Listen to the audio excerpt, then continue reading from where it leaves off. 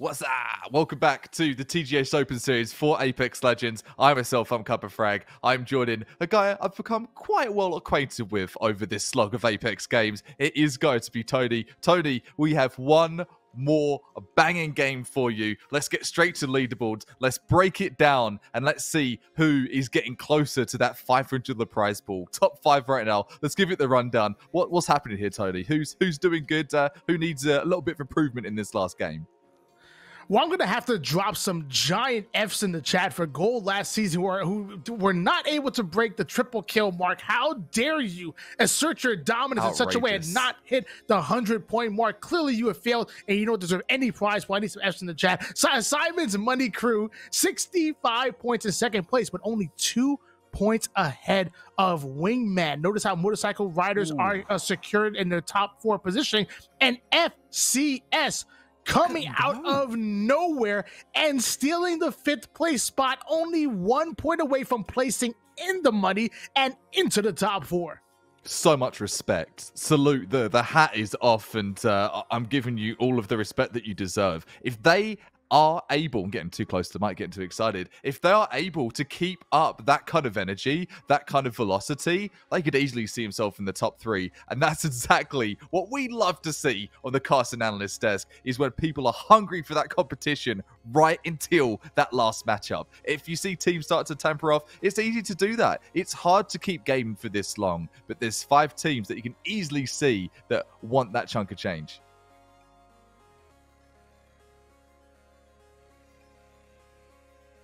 I'm not going to lie to you. First place is pretty secure. It's just a fact. But second and third, they're only separated by 2 points. Fourth and fifth, only separated by 1 point. We can see a lot of movement happening between those 4 squads right there. And one squad is going to be very unhappy here because it's $500 on the line, but only top 4 get paid. So that 15 that's only 1 point behind top 4 might just end up being disappointed. But if they step up and they really show out, they can bump themselves in the top 4 and make somebody else very disappointed. Someone's going to be upset. We're sorry, folks, but someone is going to have the unhappy emote by the time we get through the end of the night. Hopefully not, because the experience that they've got at TGS, but in the sense of their wallet being empty. Regardless, it has been a sick evening of Apex Legends, and we've got that one final last chance saloon attempt for one team to get themselves, actually one team, for 3 teams to 4 teams to get themselves that prize pool. Who's it going to be? Let's get into the action, shall we? We saw how crazy that final circle was in game number 5. This is the final circle of the tournament. I want to see just as great. If you have nothing to lose and you're at the bottom half of the tournament, hey, go all out, drop it, hot drop into fragment, and let's let the chips fall that they may. But if you're in the top 5 and you have a chance to make it into that money and make it into the big money at that, you better be on your P's and Q's. You better be watching out, because I promise you, this game 6, I believe, is going to be really hot at first with those teams that don't have a chance of making the money, and then eventually going to slow down to a snail's pace. That's my prediction. I don't know if that's going to happen, but that's my prediction, Z. We'll see.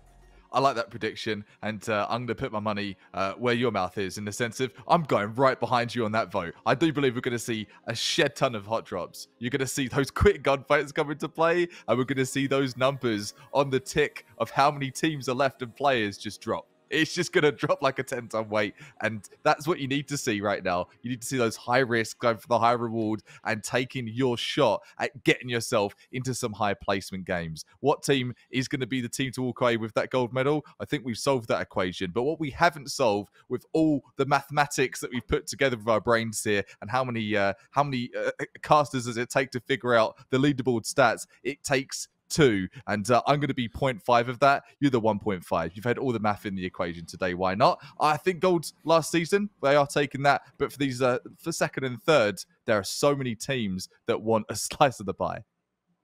Yeah, the maximum amount of placement points you can get from winning is 12 points. Now, mind you, when we saw the leaderboards, we saw gold last season have literally a 34-point lead on their second place team. So even, say for example, somehow gold last season end up dropping and losing immediately. They drop hot, they get knocked out, they go home and go to sleep. even the second place team getting first place with only 3 KP is not going to be enough for them to catch up to first place. It is crazy the amount of distance that Gold last season has put themselves in. I'm almost tempted to ask them, like, what if they just didn't play the last game? What if they just left? Just sit it out.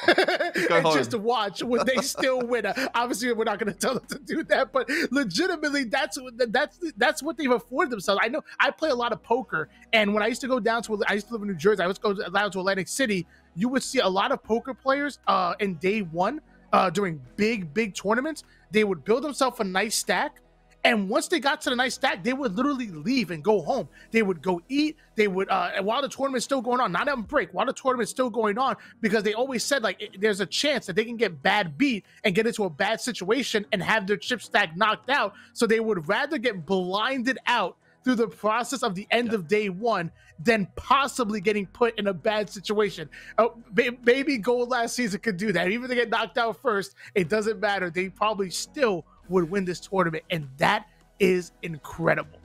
Hey, it's the casting desk. Yeah, Godless Season, do you mind sitting this one out? Yeah, not a conversation we're going to be having, but it would be, in an ideal world, it would be really cool to see if they would. I agree with you, mate. I do believe that they have put in the early games work, not early game, early games work. Do the hard work early. You still got the energy a bit earlier in the evening, and you can rest on your laurels for the rest of the tournament. You saw it first here at the Apex TGS Open Series on your Monday night. Hopefully you're doing decent. And this last game is going to be an absolute rip-roaring chaos fest of frags, and we'll get into it in just a tick. We have seen some sniping, but it's actually interesting for me.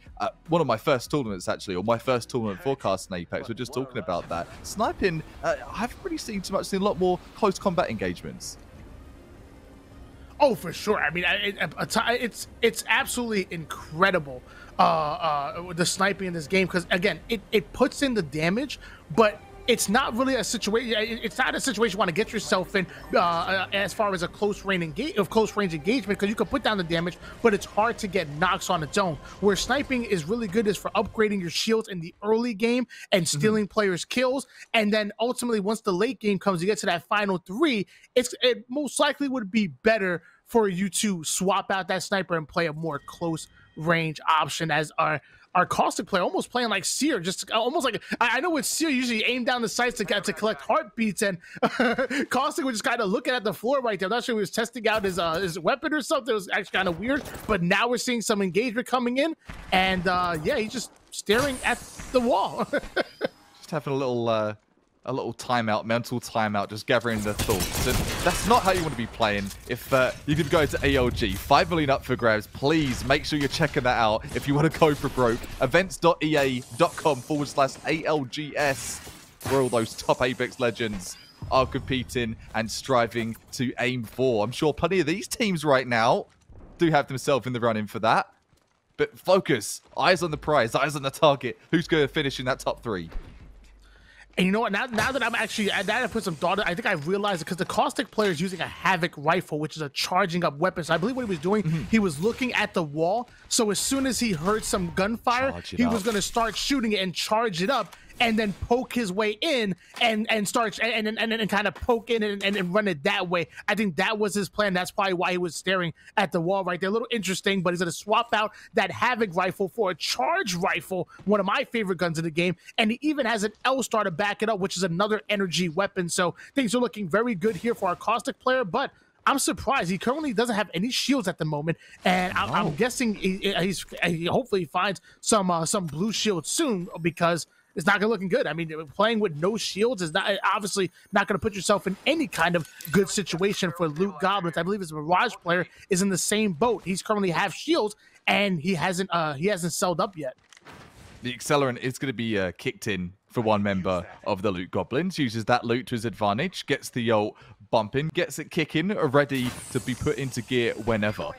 Talking of energy ammo, you were just mentioning that earlier on. I'm a massive energy ammo fan. Love the Havoc, but early game, without that turbocharger, you're pretty much useless. You pretty much are useless, and if you take a few bullets in early gunfights, you're not going to be able to return fire as easily. What is able to return fire is this charge rifle. Look at it go.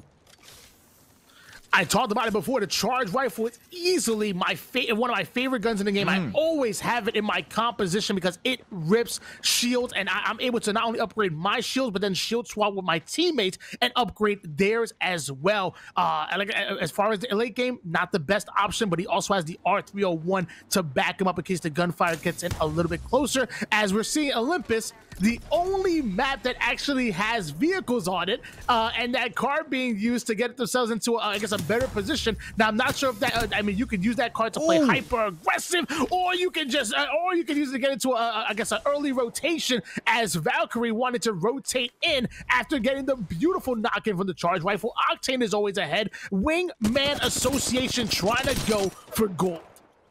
They are most certainly trying to get themselves into the best position possible. I love that vehicle. We'll get back to talking about the vehicle. I'd love to see a couple more of those in Apex, to be honest, but just one, and changing position it will be. Wingman Association, they're going in heavy and hot here.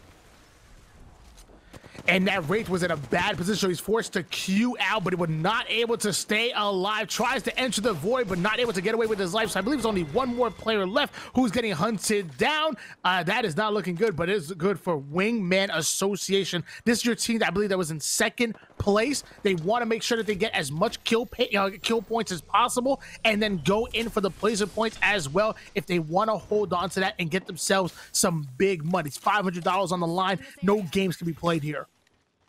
No games, no fun and games here. This is the money game. So a little bit more serious. You've had those first couple, you can make a couple of mistakes. It's forgivable, right? You've got more games to get yourself back into. But right now, super unforgiving. Charge rifle, flatline, up for grabs, but going for the reload, going for the shield, and actually going to get downed. And Rampart follows up as well, so Mirage is going to be our final player alive, but not for long. We're down to 11 squads as that player ends up getting hunted down. I believe that was a Motorcycle Riders, and we're switching gears to FCS, who have lost two of their players. Both banners have been retrieved, but Wraith is currently ratting it out. 6 damage away from getting the blue shield, and hopefully can get to a position where she can revive her teammates and do so safely. This is tournament riding on this. Quite literally the tournament riding on this. Shields obtained. Lone survivor. Try and do what they do. Get into that void, get through that dimensional drift, and change the game. Flip the script. One team right now doesn't need to flip the script is Taomaj Tenchi. I do believe a team that not had the best of tournaments, quite honestly. Have seen them inflict some damage. Had seen them have good positioning, but these gunfights, they've been outclassed by some sincerely sensational players in the server. And when you're playing against a team like Gold last season, what do you do? What can you do against that kind of aim? Caustic gas is all over the place, and Bloodhound forced to back down and try to Phoenix up as he loses all of his shields and even most of his life. This Phoenix kit is going to be really risky. It takes a long time to charge up, and if you end up getting shot, you're out in no man's land, but luckily able to get away, staying alive here in Fight Night, which normally gets a little hot as well. 10 squads remaining, and I will say, I believe it's Taomaj Tenchi. They're looking good. They have all 3 of their players currently upgraded into purple shields. They have an adequate amount of ammo. The Bloodhound is ulted out, ready to go with the Beast of the Hunt mode. Things are looking good if you're a fan of Taomaj Tenchi. You're now looking to rotate into center map here. This is Turbine. This definitely gets hot. I promise you, Turbine gets hot. The promise has been delivered. Can the Eye of the Allfather be delivered to give an advantage here to Taomaj Tenchi? Taking this gunfight, inflicting some damage, seeing those numbers, tick-tock, they're going up. Scans coming in, and 2 hostiles have been detected, and Bloodhound backing down, and here we go. Beast mode has actually been activated. Now, it's always good. I'm loving the mechanics coming out of this Bloodhound. Great play to scan first before you go Beast, because once you go Beast, you pretty much get your scans right back, so it's almost like a free scan once you go Beast of the Hunt mode. And shots starting to fly with the G7 scout, and looking beautiful at that. That might have been, I think it was 34 damage, hit 3 times on that player, who gets absolutely shredded. Another scan coming in, sees the caustic trap, so well aware of it, not gonna last long, able to shoot them down. Honestly, they probably would get spotted anyways, even if he wasn't in that scan mode. Charge rifle off the screen does get a down player. That was gonna be our Valkyrie player, Sama. So shots are starting to go off all over the place. The tempo has been upped here. It has. This is not what we've seen when 10 teams are left in previous games. Not in the slightest. This is like a completely different lobby. You love to see it. A change, a shift in gear. Got into 6th gear that we didn't know we had. Tower, Menji, Tenchi, still with 3 players. And they've been stuck in this gunfight for quite a while now. Beautiful shots coming in from this G7 Scout, but my gun don't work like that. I don't. Maybe it's because I don't know. Maybe because I use controller and I can't click that fast with the mouse and have the recoil control from long range. I have to really count on the aim assist. I don't know, but my G7 Scout shots don't hit like that. I promise you. That's got to be a DLC or something, because mine don't either. I can confirm that. It hits like a pea shooter. It does not hit like it should. It's more like a Mozambique at distance. I swear this scout was long distance. Going down to 8 squads remaining at the moment, and it looks like a little bit of a gatekeeping action between these 2 squads that we're seeing in the picture-on-picture action. There's a bubble shield that was already put out there, so not really doing much with that bubble, and that's going to be really crucial because if they get into a bad situation, they might end up needing it as Bloodhound forced to back down into the zone for a bit to heal up, and Gibby does well. All players getting ripped for Tower, Manji, Tenchi. I talked about them having the purple shields, but it's not going to be much if they keep getting shredded. They have to do their best to stay alive and not get clipped in that way. Yeah, they're having such a tough time. I'm surprised they haven't fallen off this gunfight. I really, really am. I know it's the last fight and that, the last map, and that just changed the kind of dynamic, the flow, the play of these teams. But playstyle-wise, if you've lost an engagement, you've done 400 damage plus, back off it. Take a new angle. Yeah, you got to be careful. You definitely don't want to make yourself predictable because most of the time any pre-fire can come in and already an enemy team will have their sights lined up. So I agree 100% with that sentiment. Notice how the jump pad is set up so when they're ready to push out, they can absolutely do so. I love playing the edge of the circle on your back because you know there's going to be nobody coming out behind you, but you do have to be careful not to get gate kept, which is the scenario that Tawa, Maji, Tenchi might be in right now. We are seeing some more engagement on the top right-hand corner of your screen in the kill feed as no hostiles have been detected after the Bloodhound scan. He is seeing the tracks that they've gone away. Looks like they weren't ready for that gunfight, and DRM are getting into their own engagement with, again, I don't see Mirage much played at the high level, but he is a very fun legend to play. Let me tell you, you can definitely have some fun with Mirage. He's one of my favorites, and I'd call myself a glamorized casual at best. But bamboozle, slapping that bamboozle into the equation, Mirage, so much fun, keeps you laughing right until the end. But you've got no time for laughing right now. You have to have that game face in place. DRM do have the game face. They've got the only vehicle available. Where are they going to? Taxi? And mind you, DRM is one of the squads that are within striking distance of the money. I believe they're sitting comfortably in sixth place. So DRM can easily make a run. They've gotten a decent amount of placement points almost every single game as Crypto, the ultimate intel legend. I'm a big fan of Crypto. You'll notice that there's banners on the top of the screen. Crypto has the ability to ping a banner and it will tell you and your teammates how many squads are in the area. So if you're a good Crypto player, what you want to do is you want to hop in that drone, leave it by a banner, ping it to let your teammates know where they are, how many teams are in the area, and then you can even leave it there so you can hop out of the drone, hop back in, and keep pinging it, and always getting that intel. Crypto is the ultimate legend. He can also scan beacons in the drone and do it instantly without any kind of charge rate. I've definitely been a Bloodhound player going for the beacon and end up getting headshotted by a Kraber. You don't have to worry about that with Crypto. You can also even pick up banners and revive your teammates in the drone and do it instantly as well. That is sick. I love learning. I'm all about the learning, and that is just a lesson that I'm getting taught by you. Also, talking of learning, check out WLU. And what that is, that's going to be a place where you can get your digital media, your business tech management, and anything tech-wise in game design as well.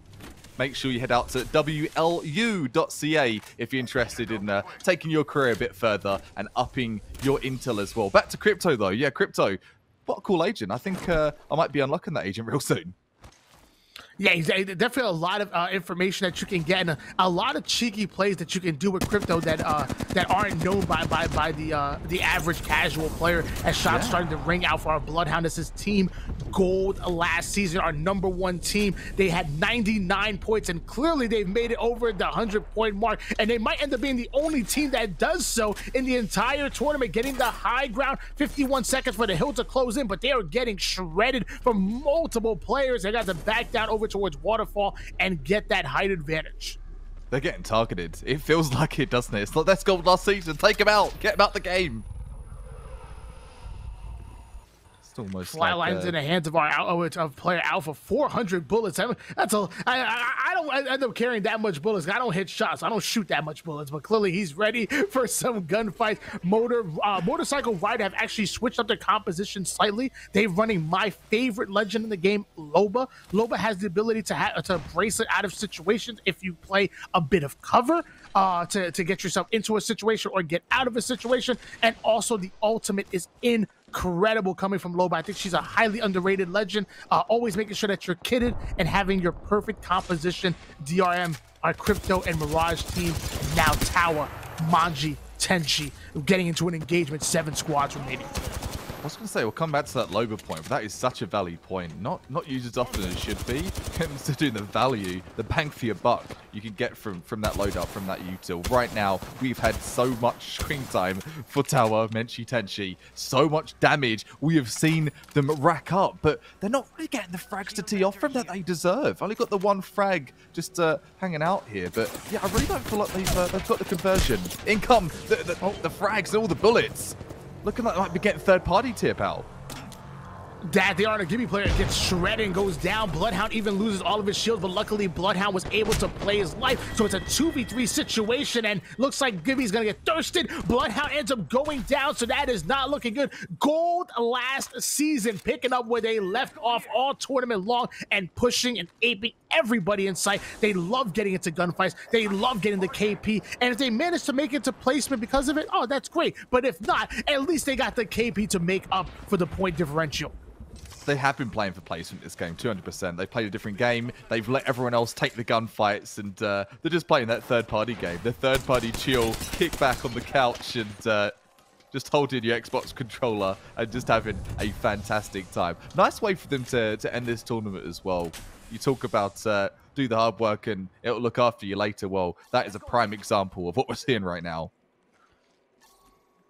Still on board with our Octane player from our #1 gold last season. I'm not even going to call them gold last season. I'm just going to call them our #1 gold team because they're going for gold at the moment. He's rocking the Rampage right now, which is a weapon that puts in the work from long range. And you're seeing that you're right. They are playing for placement. They have slowed down their play. It's almost a snail's pace right now. Yeah. They want to make sure that they get as much placement points as possible, and maybe they're comfortable playing in the end game. So there's no way that they do not get first place. $500 on the line for our Apex Open Series. Slow and steady wins the race, right? There's the classic turtle analogy, and it comes into play right now. Slow and steady is gold last season. They've had the Nikes on all game. They've put the slippers on. They've put the Crocs on, and just a slow and steady walk to the finish line. And I actually really thought they were going to push that right there, but they put down the damage, almost scared that team away, and then back right down to this building, still rocking the Octane Bloodhound Gibby composition. I would love for them to maybe even maybe have switched it up, maybe swap out the Octane and run like a composition involving Caustic. If they're going to play a little bit slower, that would have been really interesting to see, as Beast of the Hunt has been activated. Shots are starting to ring out. The flatline is merciless, but I think he's shooting some Mirage decoys right there that are being flown at him. That must be DRM that they are going after. Yep, yes it is. Good read, mate. DRM have been doing what they can to stay a part of this fight, stay relevant. It's hard to stay relevant with a team like Gold last season. Going for gold, that's right. They really are going for gold. They've got the plays, they've switched their playstyle. Such a dynamic team, and regardless of what agent composition or champion composition they have been leagues ahead of their opponents. Absolute leagues. And it looks like Bloodhound was able to find that drone. I'm surprised Crypto actually didn't call it back instead of leaving it in a I guess a vulnerable position. It was shot down, so there's gonna be no more intel for quite some time. Crypto's drone is amazing, but once it gets destroyed, it has a really long cooldown time. So it's really good for if you're using it to recall it and not put it into a vulnerable position. As Gold last season still having all 3 of their players up, 5 squads remaining, and Blight getting ripped, losing his shields and most of his life. Blight really taking life to the edge of the fight there. Super close to being taken down. Manages to stay up. The reshield's going to come in as well. So reshielded, super low on HP. He's getting stimmed. He's going straight into the heart of it. Well, luckily with Octane, you can stim all the way to 1 shot, and I believe that you can keep stimming because Octane will never kill himself via the stims. So as long as you have shields, I guess you're a little bit safer, but I would still be worried. Hey, you got to be careful. You never know what could happen. You get ripped accidentally by 1 or 2 players, and you have no health. That is not going to be looking good as he's choosing to swap out some of his utilities. And NFG in a terrible situation. I don't know what he was trying to go for the armor swap right there. I think he ended up getting it, queuing out, but going to land right into a player, easily getting out and jumping up while in the void, almost getting out of that situation, but he does get hunted down. So tragic. Such great movement for him to get out of there, but that movement just ran him right into the jaws of defeat. Caustic, you talked of Caustic late game. The only example you need to see coming in from Simon's Money Crew. Caustic gas all over the place, really hard to see, but Octane can easily see. I guess he was able to rip the player, but even getting ripped back, the nature coming in. Gold bag red, so he comes up with half shield, half life, but all players losing their life for Simon Money Crew. This was the team, I believe that's gonna be it. It's over. That is it, just like that. I don't even, you blinked twice and it was over. Gold last season taking this game. I believe Simon Money Crew ended up in 2nd place. I believe I know that with their overall placement, they were in the top 3, excuse me, in the top 4. The question is, did they get themselves into 3rd place? Did they even get themselves possibly into 2nd place? Because that was Wingman Association that was holding it down for quite some time. Great job by Simon's Money Crew. Even better job for Gold last season. This is Apex, baby. I love it every moment of it. And it has been front to back. It's one of those books that you just can't keep your eyes off the page. You're flicking through. You're going to read next to chapter while you're there too. This has been an absolute gong show of rags here. So many teams up and down the ladder and sliding down the ladder and even climbing back up the top. But let's have a look and see for kill points when we do get to leaderboard after a short break before kind of crunch the numbers and put everything together. But let's talk about what we've seen today and all the good things that we've seen today for all these teams, Tony. We've seen such a large selection and composition of champions. I'm actually quite surprised some of the comps that we've seen today as well. Yeah, that's one thing I like about where Apex is at season 10 is that, a lot of the weapons and a lot of the legends are viable. You still have some of the better weapons, but you pick up any gun as long as you're familiar with the game and you've practiced and you understand how that weapon works. You can make it viable. You can win gunfights with it throughout the early game, even if you don't get your ultimate kit. And the same thing with Legends as well. If you practice a Legend, you put it to work. I don't care if it's a Mirage, a Lifeline, a Gibby, or a Octane. No matter what, you can find success with any Legend as long as you practice and put in the work. Have you put in the hours? Yes. Then you should be good to go to enter the next TGS Open Series for Apex. That's what we're trying to say to you. Who will have finished in the top 3 positions? Well, I think we've sorted out one of those, and that'll be the goal, and we'll come back to that. And as well, we'll come back to all of the high-octane action of who is going to finish in this top 3 right after a short little break. Don't go anywhere. 6 games. 6 grueling, long, exciting games were played. We laughed. I cried. I spilled my water at one point. I hope my computer's okay. It was absolutely incredible, and it was all for this moment. Let me tell you guys that this was one of my favorite tournaments that I've casted. The dominance that Gold last season showed, just really just putting on an absolute clinic, was amazing. And everybody fighting from 2 to 5, being so close. Some of the teams even only separated by 1 point, was absolutely amazing as well. And it all comes down to this. Z, How are you feeling? I'm feeling surprisingly jacked after this tournament. Just to be fair, complete to everyone watching it as well, not a liar, I'll call myself out on this. This is my first Apex tournament to cast. It has been probably the most high-octane tournament I've ever had the opportunity to. With Battle Royale, usually you think of a slow, grueling build-up, and you don't think of high-octane action. But from all of the teams that we've seen today, we've had nothing but a really, sincerely great performance. So thank you so much for all the teams that have entered. I've loved every single damn second of it, and I've got no one to thank more than the sponsors and TGS that have made this possible. Let's get things started, of course. The Apex Legends Global Series, that is at events.ea.com/ALGS. $5 million. Repeat that one more time. $5 million up for grabs there. It's open. It's going. If you are serious about Apex, you'll know about it already. If you're just finding out, you just like me, getting into the flavor of things here, sign up for that and get yourself into that next league of Apex. We've got plenty more people to be thanking as well, Tony. Oh, 100%. And honestly, I mean, thank you obviously for being a fantastic host. I'm fairly new to Apex myself. And you guys, the gaming stadium, you guys have been an incredible community. It's so welcoming to both of us. Because like I said, we're both fairly new to the scene. And I was looking at the chat the whole time. It was nothing but great things being said. Amazing production, amazing co-host. As I said, it was incredible. I don't know about maybe getting $5 million, but I will say, if you want to get yourself a little bit of cash in your pocket and do something important for the earth, I want to talk about one of our other sponsors and Return It. I mean, again, I have a plastic bottle literally sitting right here next to me, and if we have to be doing everything that we can to make sure that we're recycling, and this is just the one way that you can recycle locally.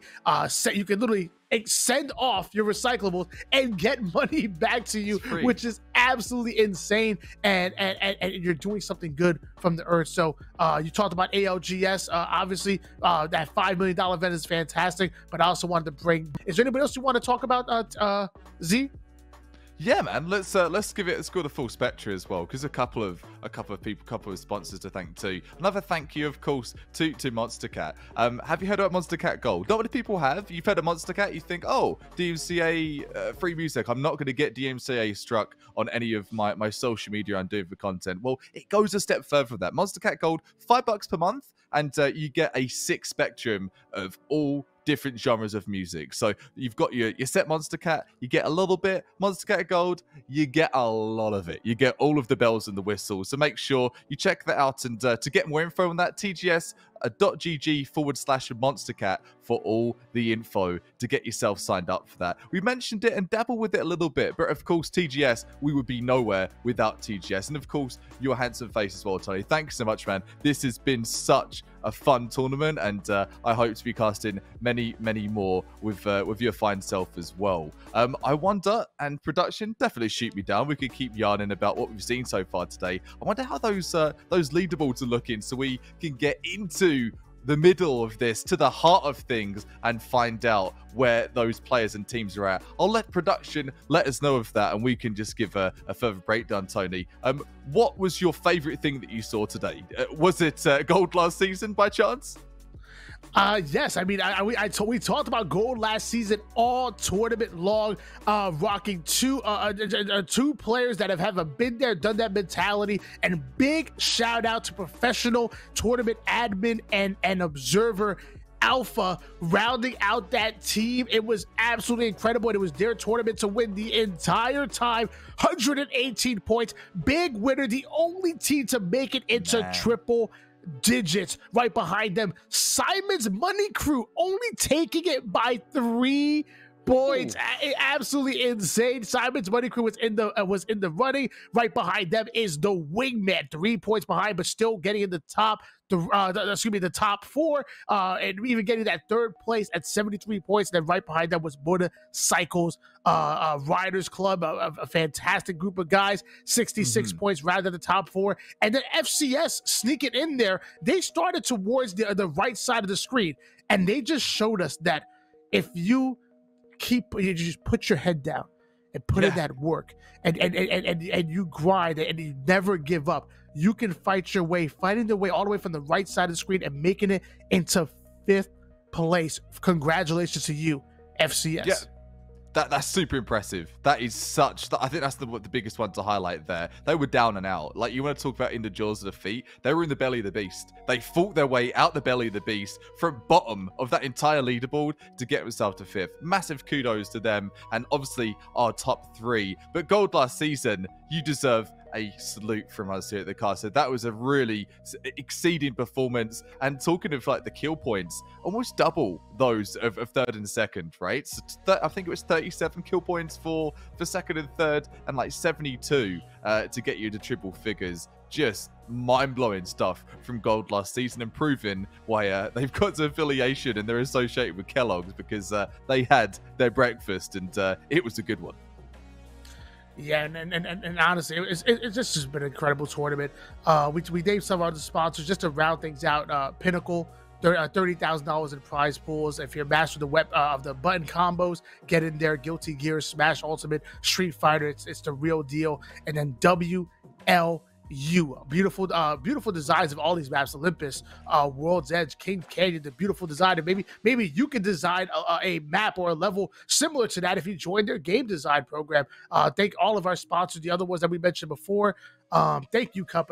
This has been phenomenal. This production has been incredible as well. So I want to also give a big thank you to TGS. It's the first time that I've ever casted a TGS event, and wow, did it leave a mark on me. I've casted plenty of events in my day, and this had to be one of my favorites. Thank you to competitors. Without you guys, obviously we wouldn't be here. And most important, thank you guys in the chat. You guys making the noise. Obviously a lot of Tubby fans in the chat. We saw a lot of Tubby chants as well, but just everybody, good vibes all over the place. Honestly, thank you. I really do appreciate it. Some battle scars and some battle commendations issued to all the warriors and all of the legends that we had in the server today. One team that took the cake, and it's all in the name, really. Gold last season, getting the gold medal, walking away with that dub, and some noticeable mentions as well for 2nd and for 3rd. But that will be it for us. And until next time, unless you've got anything else to add, it has been a pleasure. Tony, any last words? No, I mean, I think I got it before. Again, thank you guys so much. That's going to be from us. And like you said, until next time, because let me tell you, this ain't going to be the last time you see us. I promise you that. You guys have a good one. See you guys.